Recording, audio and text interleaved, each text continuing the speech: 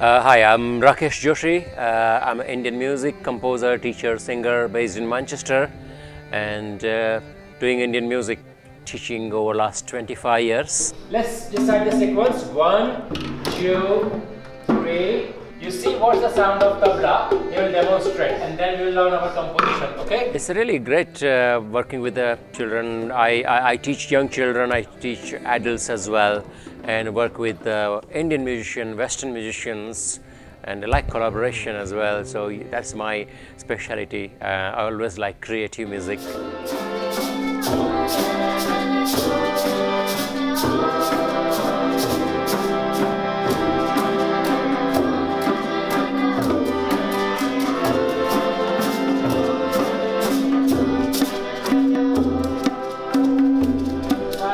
Fine, good, fine. You're not playing from your brain. You're playing from here, I can see that. I can hear that. Well done, good luck. You two are not singing from mind, you are singing from your heart. I can see that. So, well done, both of you. Italia. Yeah. And they really work very hard, got engaged in the session over the last 8 to 10 weeks. They prepared so many good composition, different rhythm cycle. The language is new for them, music style is new for them, but children were very dedicated, very passionate about it, learning. Sometimes it's challenging, but I like to accept challenge and prepare them to teach them different Indian music rhythm cycle, different raga, different folk songs. I liked playing like the instrument because like really fascinating and different types of drums and like the instruments like the organ ones I really liked. I like music a lot and I think if I expanded my knowledge about music it'd help me. I just thought of learning something new because I like music and I wanted to learn a new kind of music. I felt like I could try new like instruments and stuff, like different instruments, not like the one that we play now, like different instruments from like different countries around the world. Tonight, children performed 2 compositions, one a Sanskrit song and one is a percussion piece which was set to the 8 rhythm cycle. So I enjoyed teaching them over the last 10 weeks and yeah, it was a great experience working with them.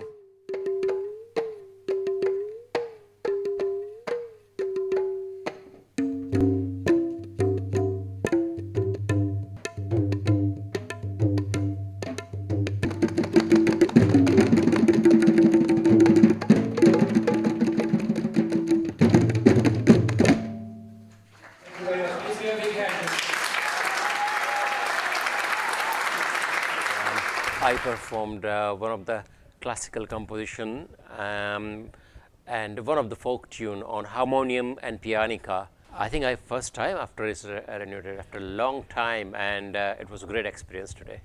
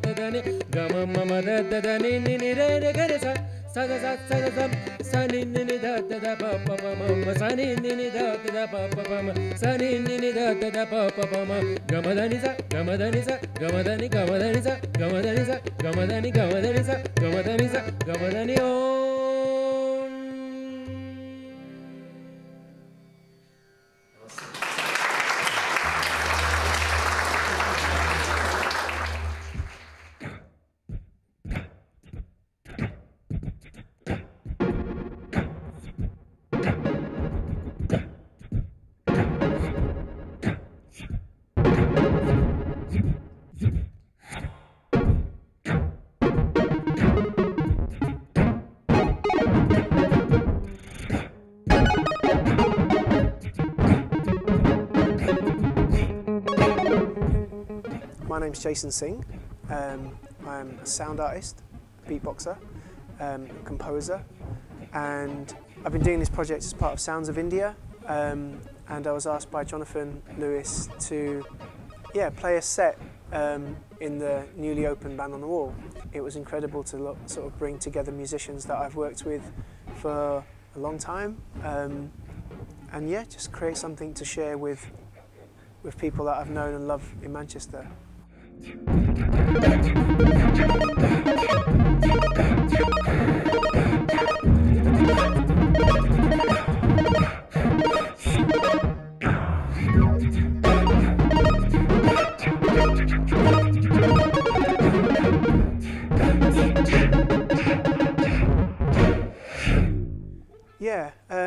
the musicians that I've brought together for this project have been pretty amazing actually, because I wanted to work with people who I feel like have the ability to have a dialogue with them through music and through improvisation. So was Alan Keary on bass, and Alan is just a person who I have 100% confidence in. So like, no matter what the situation, whether it's a kind of experimental, free, improvised gig, or whether it's, you know, written music with arrangements and rehearsals, I always know that whatever happens with Alan, it's going to be cool, you know. And so I wanted him on the gig.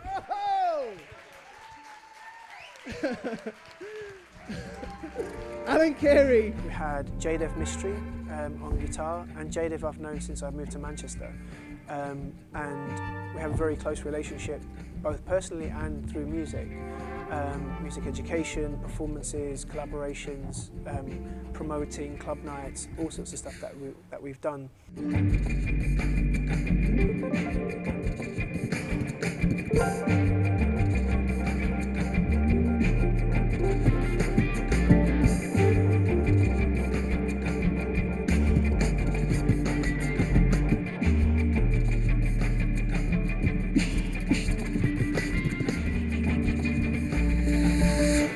Liv George on keys, and Liv I've known for quite a long while, but we've never had the opportunity to play. So this was actually one of those moments where I was like, okay, if there's anybody that I'd like to have on keys who I haven't actually really collaborated with before, you know, extensively, then it would be Liv.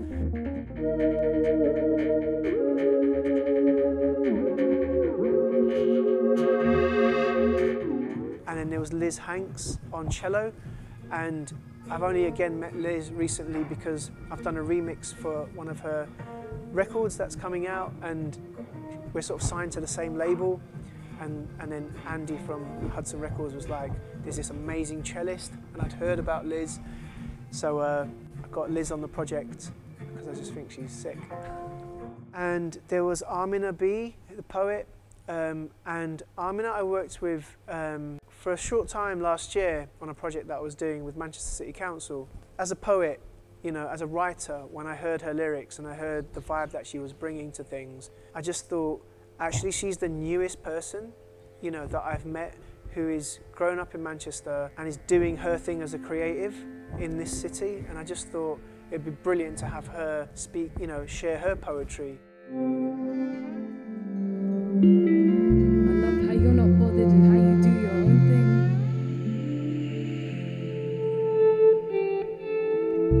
I remember you telling me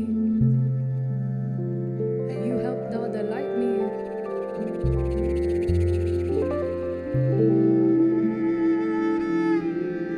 When you went round Europe in your van, how you were basically Google Maps without Google to guide you.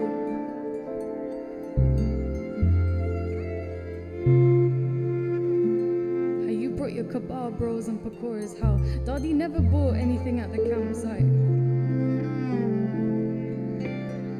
You tell me all this, but you never took me. I wonder why. Is it because of the tents? Where we bathe them with blood and we shed tears that soak our sharp knees, Daddy says. Why would you camp now? Can't you afford to live? What influence has India had on me? Well, it's played it plays a massive part in my life, but it's and it also creates a lot of discussion and conversation. You know, when people can't really place who you are and what you do, and that's why with the Sounds of India project, I wanted to bring something that was a little bit different to sort of get people thinking about, well, what is Indian classical music? What is Indian music? What are the sounds of India? What does that even mean? Do you know what I mean? You know, musically, the sounds of India are as much as listening to millions of cars in Bombay 24 hours a day. That informs my musical soundscape as much as listening to a tabla solo or music that's known, you know, in the Indian repertoire. So it's all it's a crazy mishmash. Thank you very much. Thank you. on cello, Alan Cleary on bass, Ruby George on keys, and Amina B, the spoken word poetry. Thank you so much. You've been absolutely beautiful. Thank you.